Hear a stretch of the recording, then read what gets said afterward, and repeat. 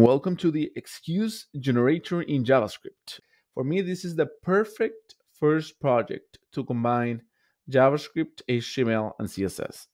We're going to build an excuse generator like this. We're going to build a sentence that it's going to have four main groups. The first group is going to be who to blame: my dog, my daughter, my sister.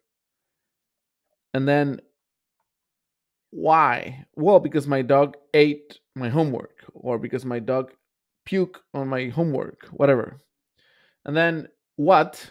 Basically, what you want to have the excuse of, like, I couldn't come because of, well, I couldn't come is the excuse. My homework is the excuse. And then yesterday, it's, you don't need that. You can just say my dog ate my homework and that's it. But we added a fourth group there just to make it more fun. Here are the instructions. Every time you see instructions from 4Geeks, you're gonna see that there's this little small plant that is growing. So that's what we put as an icon or as an emoji for starting the project. And then you're gonna have clear instructions on how to start the project. In this case, it's telling us to clone this repository, saying this is the repository you need to clone. And this repository, this is a series of files that we have created to help students start new projects on simple JavaScript.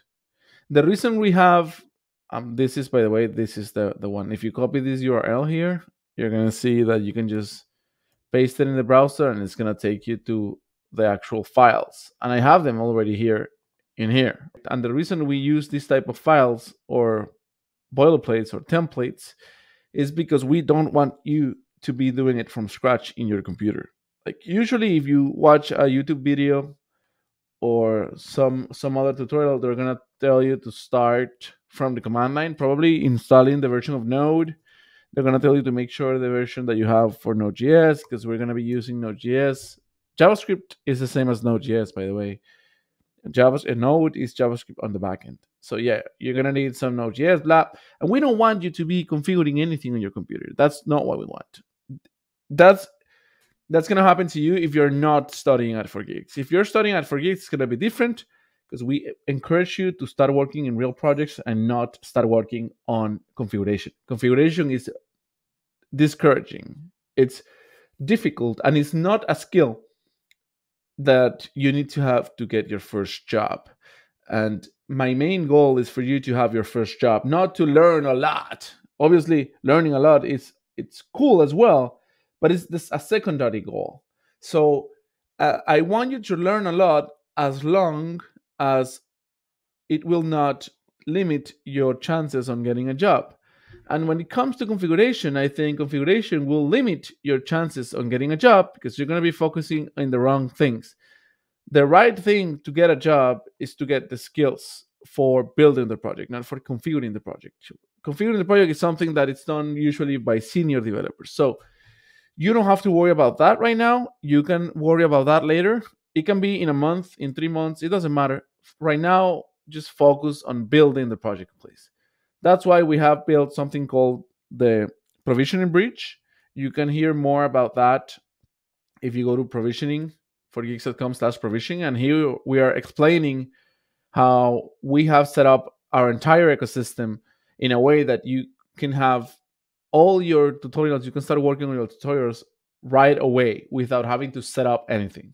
This is a big effort that we have made, and it's super cool, and it's something that you're going to appreciate a lot. So I recommend you reading this. It's not a long read, look, and it's going to give you the context on why we're doing the things we're doing.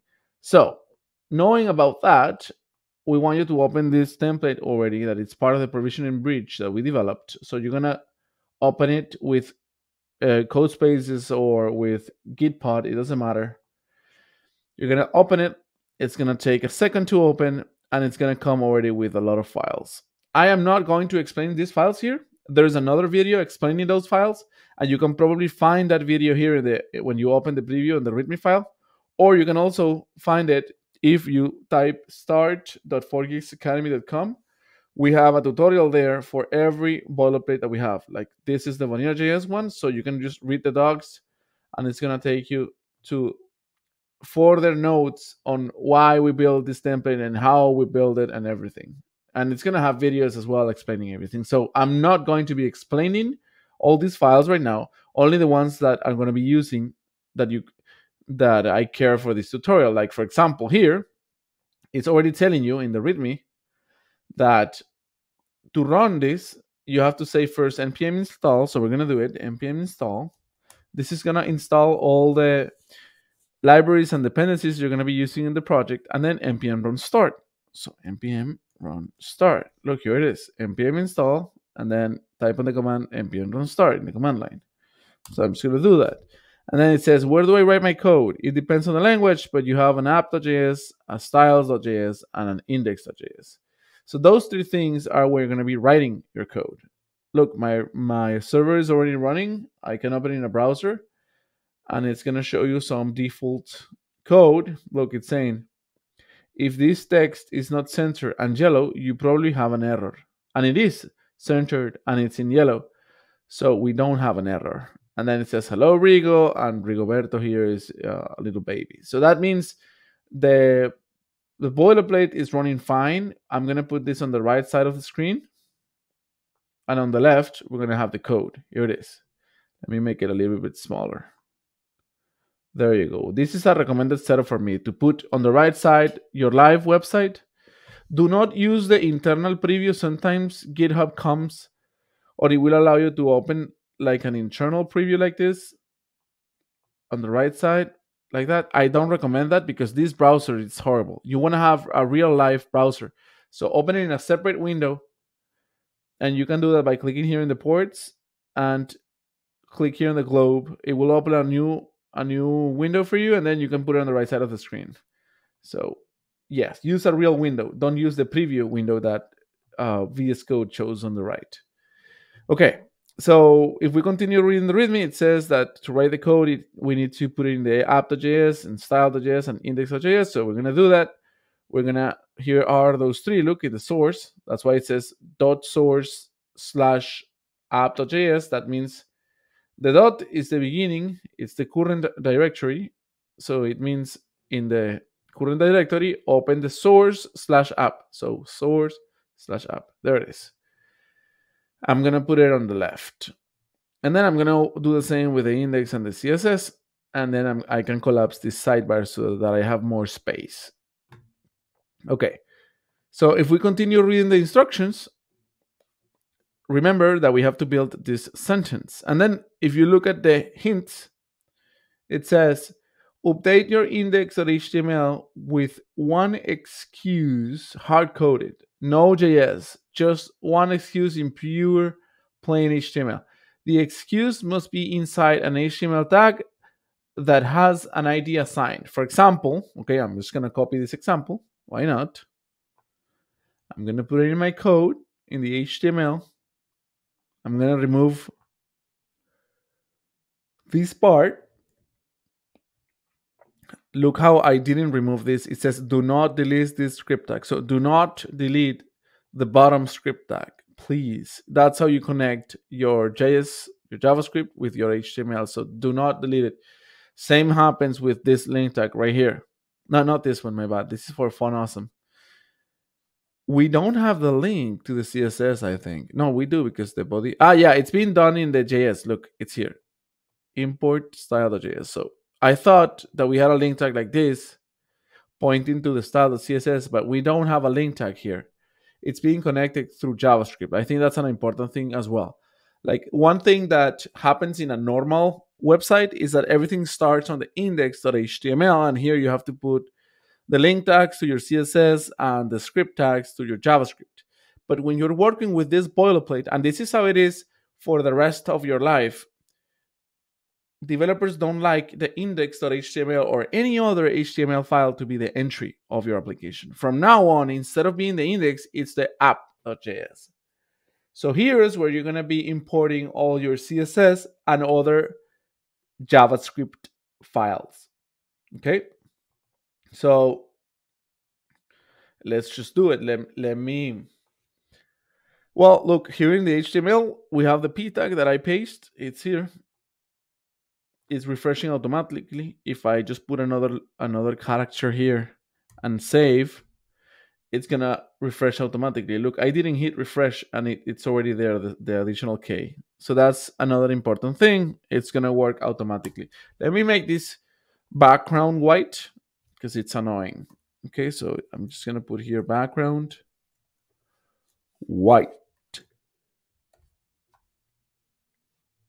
There it is, and there it is, the excuse as well. Okay, so now that we have this excuse, here it is. My dog ate my homework. Let's see what the instructions say. It say, using JavaScript, create a function that generates and returns a random excuse with the following structure. So here's the structure: the who, the action, the what, and the when. Okay, I'm just gonna copy this. There it is. And then I'm gonna paste it here in the JavaScript. There it is. And then these are arrays. So we can add more here. We have the bird, my grandma, the dog, the mailman. This is the people that it's making your life impossible and the reason for your excuse, the main subject. So I can put here, for example, Bobby, whatever, right? I can put whatever I want in this array. This is an array of who. Then this is an array of actions, what, and when. We already discussed that at the beginning of the project. The 4 groups that are going to be grouping your excuse. So now I can, for example, one example that I can do is that I can get this p tag using JavaScript. And the way that you do that is that JavaScript comes with, well, there's 2 ways actually. That was one, that I can select this element and put my HTML inside the p tag using JavaScript like this. I can say document dot query selector, and then I can put the exact same CSS selector that it's being used for this one. So it's going to be hashtag excuse, and then dot inner HTML hello, and then I'm going to save it, and you'll see how it now says hello. Look. So that means that JavaScript is able to modify this HTML right here. This is called the inner HTML. So I can select this element with JavaScript using the ID selector like this. And then I can say, well, I want to overwrite whatever is the inner HTML. So from the opening to the closing tag, from here to here, I want to change that into hello. I can say, I can even put some HTML. Look, if I put an H1, it's funny because the H1 is going to look huge.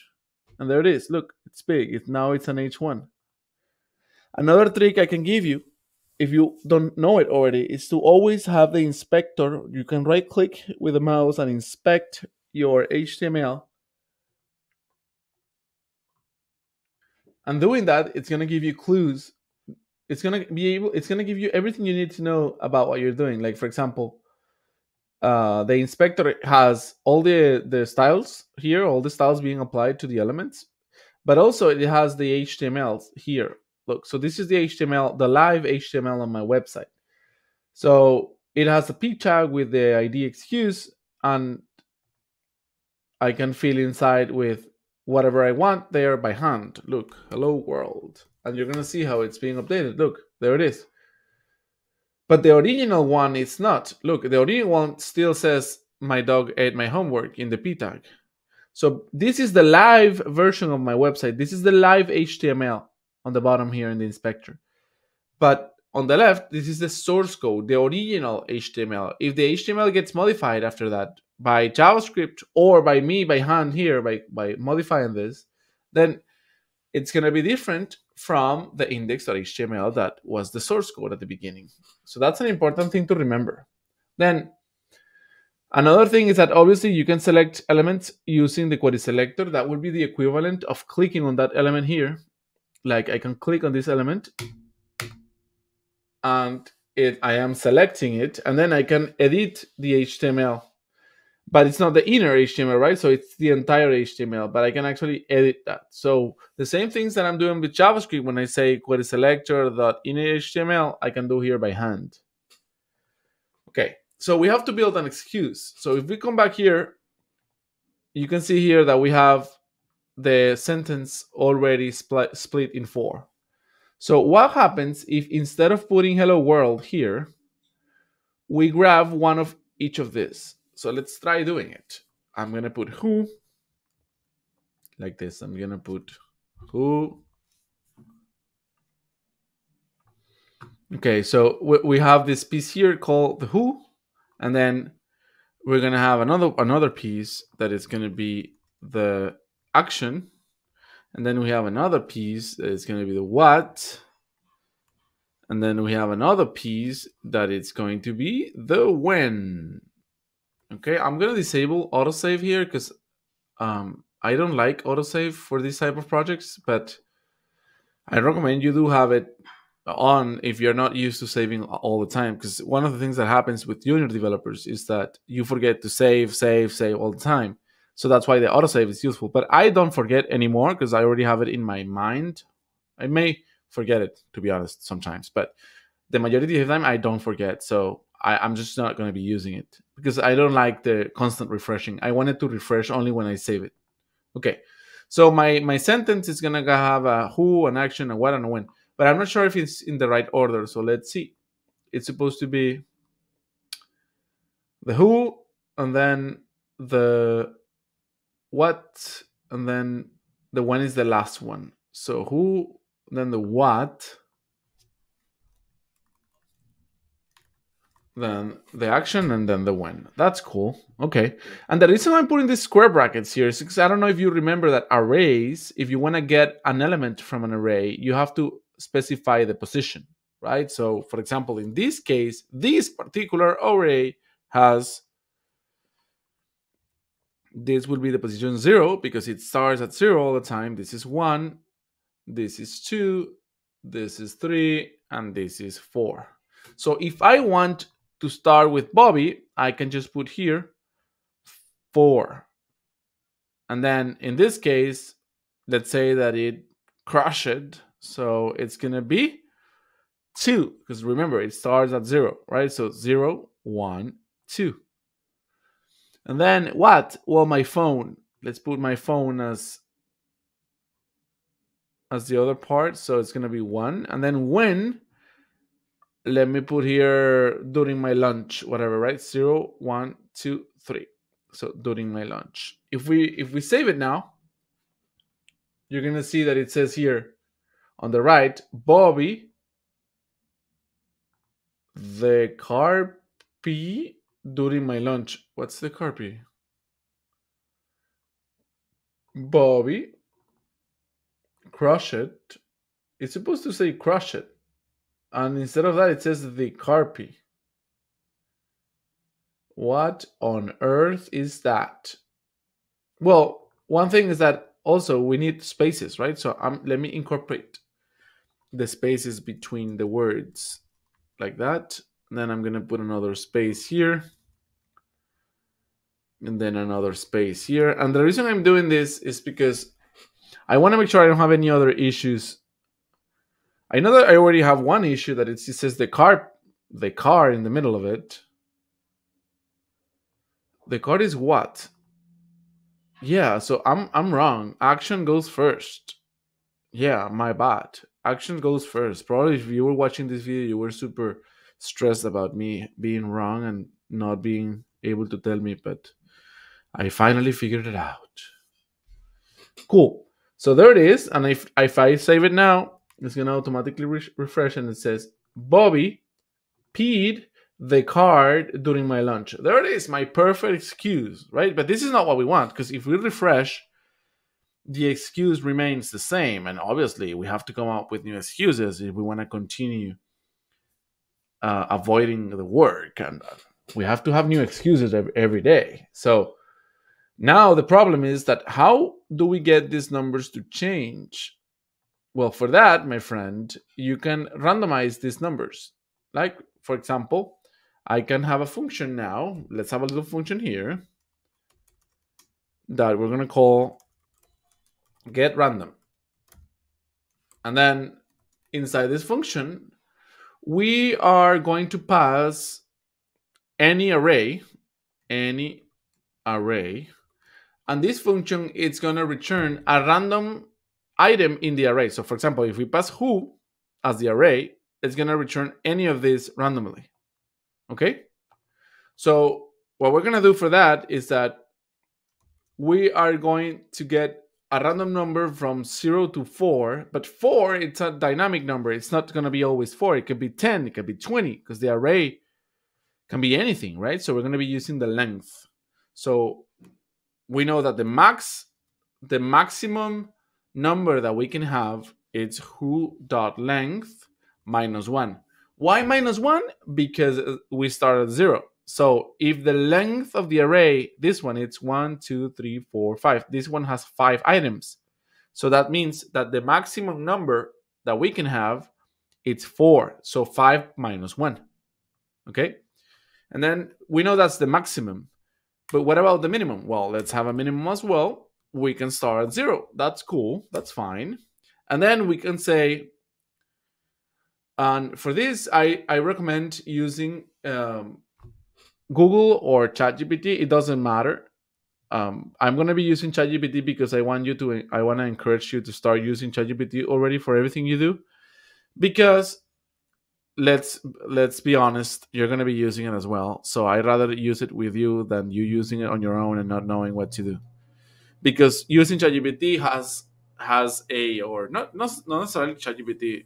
When you're watching this video, there may be other ones like Gemini or any other chat. It doesn't matter. Any chat in the world, you can just ask, but you have to ask the right questions, right? So in this case, since we already have a max and a min, then we can just say, I want to get a random number in JavaScript from max to min. Let's see what happens. This is, yeah, look, the computer already thinks that we have 2 parameters, max and min. So that's great. And here it is. It gave us the answer. So I'm just going to read it for a second. Well, there's an explanation here, but the reason that you are getting this explanation is because, and I recommend you do that as well, it's because I put here in my customization, in the custom instructions, I always want the computer to, I added this for the computer to always explain what she's doing or what it's doing. Look, you carefully provide actual, thoughtful, and nuanced answers that are brilliant at reasoning. So I am actually encouraging the computer to give me answers with thorough explanations, with step-by-step thinking. So that's why it's answering me with such a great explanation. So here's the entire explanation, right? So it's funny because it's doing another function that I'm going to have to be using on my function. So if you copy this, well, let's understand it together. It's saying math.floor. This is because it doesn't want to give me a number with decimals, because usually math.random responds a number between 0 and 1, and it has decimals, like for example 0.23. We don't want decimal numbers, we want whole numbers, 1, 2, 3, 4. So that's why it's doing a min, a math.floor, because it's removing the comma after the number. And then if we copy this here, the content, or we can copy the whole function, actually, I think it's going to be more clear to you if I copy the whole function. We can just say here, let random, it's equal to get random number from max to min. There you go. We're using it. Ah, my bad. It's from min to max. So min to max.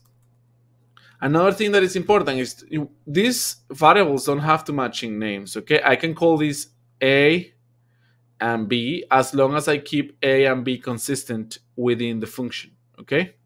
My bad, I am already mixing it in the wrong way. I know that A is the minimum, so A, and here it's gonna be B. So this also works because what matters is the order in which I pass the parameters. So for example, in this case, I'm saying get random number min max. So I know that A is the min and B is the max. Okay.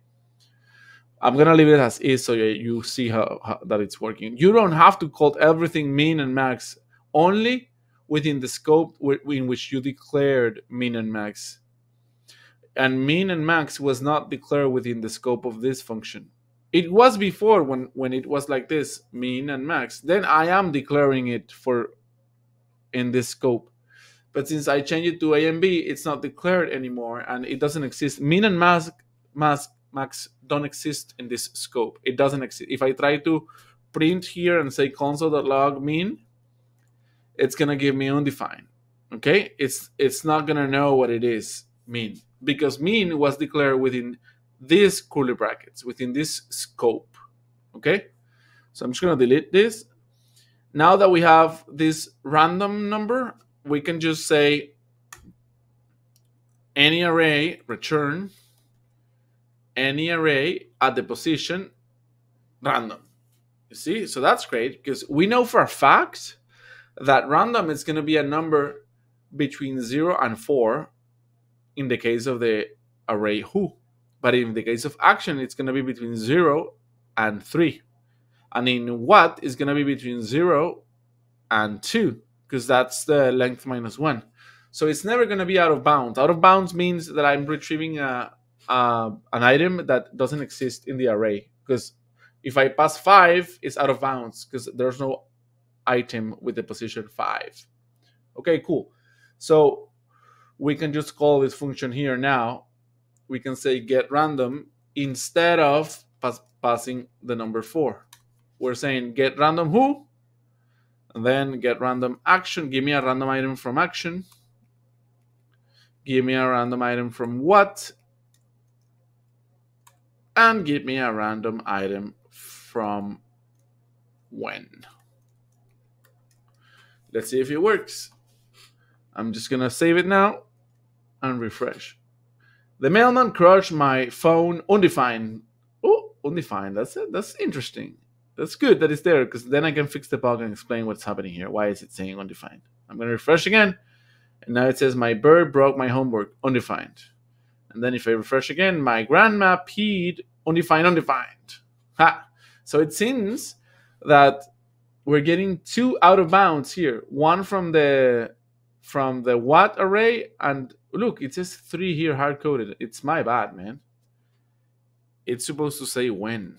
That was the problem at the beginning. I was passing 3. Okay, let's see again. Refresh. My bird ate undefined when I was sleeping. So we still have an issue in the second one. This is the first one. No, not the second one. My first bird ate. The third one in this one. In the what. We have an error in the what. Let's see. There's no error right now, but if we refresh, there's no error. No error. There it is again. Look, my grandma broke undefined during my lunch. So I think the what, it's getting a problem. So let's see. Let's look at it again. I am gonna console.log the max, the min, and any array. So the array that I'm referring to, and we'll see what happens in the console when we get undefined. So I'm just gonna refresh until I get an undefined. No undefined. No undefined. No undefined. No undefined. Oh no, that's horrible. Maybe I can pause the video until I find an undefined. How come I don't have an undefined now? This is horrible. Ah, there it is. So the mailman peed undefined before the class. So where is that? I think it's this one, the last one, right? Yeah, I think it's the last one. So look, I printed max min. So max is 4 and min is 0. And that is already wrong because it cannot have 4 here. Look, how come it's 4? It's not 4. Oh, you know why? Yeah, because I put who here and it's not supposed to be who, it's supposed to be any array. So I'm just gonna paste this here. Yeah, I was always getting the length of who. In who it's a specific length of 5. It's never gonna work because action it's smaller than who and what is smaller than who. So I cannot hard code who here. It has to be any array. The array that was given to the function is the one I'm gonna get the length from. So I think with that, I'm gonna have the exercise as a whole ready. So let's see. Refresh. Everything is perfect. Look, there it is. There's another way to the exercise is done. So you can stop watching this video. But if you want to learn a little bit more, then there's another way to select this. We don't have to select the whole thing. We can just say here document.body, I think. Document.body inner HTML, and I think it's gonna work as well, but it's not gonna have a p tag anymore, but it doesn't matter. Let's refresh and look, it's working as well. You see, perfect. The document body is a selector that exists in every single website because I am selecting the body tag here, this one, the body tag. So I'm just saying the inner HTML of the body. So if you look at the elements, there's no p tag anymore. Look, I'm gonna open the body. Here it is. Here's the body, and if you look at there's no p tag inside the body. The body starts already with my bird. So there is no p tag. You see? So that's another way. Another thing that you can do is that obviously you don't have to have this function. You can just put immediately the random number here. Maybe you see that in a solution. And I never explained the window.onload and why it matters. And the reason it matters is because if I don't put it, it's gonna. I think if I don't put it, it will still work. Let's see if it still works. I'm just gonna refresh it and let's see if it works. It is working. Look, without the window.onload. The reason we put window.onload is because this code is running super fast. It's running it's running immediately when the website starts running. So that means that there is a chance in which the body is not ready yet because JavaScript may be running so early that the elements in the website are not available. This p tag may not be available. So let's see. Let me put here again query selector, and I'm just gonna select the p tag as an ID. The p tag has excuse. There I go. So I'm just gonna save this and refresh, and it still works.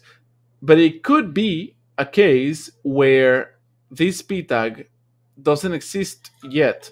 This p tag excuse doesn't exist yet, and JavaScript is running too early. So it's a good practice to put window.onload because that way you're waiting for the whole website to be available to start using JavaScript. JavaScript should be always the last thing that runs on a website. To explain it better, you can see this timeline here. Look at this timeline. If I refresh, you're going to see the whole timeline. So this here, it's how the website loaded. Give me a second. Maybe I can expand this easily. There you go. So this is how the website loaded. Well, it doesn't show up very clear, this timeline. So I rather do a drawing myself. So when a website loads, what happens is that this is a timeline. Imagine this is a timeline. So this is second 0, and the website takes like a second to load, right? So this is second 1. So everything within second 0 and 1 is milliseconds, right? So let's say that I type on my browser a URL like google.com or whatever. The moment I do that, I'm doing a request to a server. I'm going to a server. The server, it's going to answer my request. This server is an actual computer running on a cloud like Google Cloud or Amazon Web Services or whatever, and I'm going to get an answer from the server. That answer, it's going to be an HTML document. That HTML document may have inside, it's going to be the index, by the way, may have inside link tags in the head. If some link tags are found in the head, like this one, are found in the head, like this one, this link tag here, this link tag will be another request doing to the same or another server. In this case, is the same server because it doesn't have a domain. But in this case, that is another link tag. It's a different server. Look. So actually, we're doing two requests because there's two link tags. One is going to be to Fun Awesome, and the other one is to. Okay, so there's going to be another request to this server. It's going to be another request to this server. And then they come back. Those requests also come back. When they come back, then you have now your styles. And then the last thing that will happen is that it's going to look for script tags. And then if I have a script tag that we do, then the script tag is going to be the last one to be requested. And the problem is that sometimes this is already too late. Sometimes maybe the website, not too late, my bad. Sometimes the browser already rendered the website and there's already a p tag in the DOM here. There's already a p tag. But some other times this script is too early. It's here. Let's put it here. And when it's here, the request that is being done to the servers comes back before the p tag exists. And when that happens, then this code that is selecting the excuse is going to return null. It's going to say, I don't know an element with an excuse, and it's going to give you an error. So that's why we say window.onload, because window.onload waits for everything to be finished and allows JavaScript to be the last one to run. And that's what you want. Okay, that's it. Thank you very much.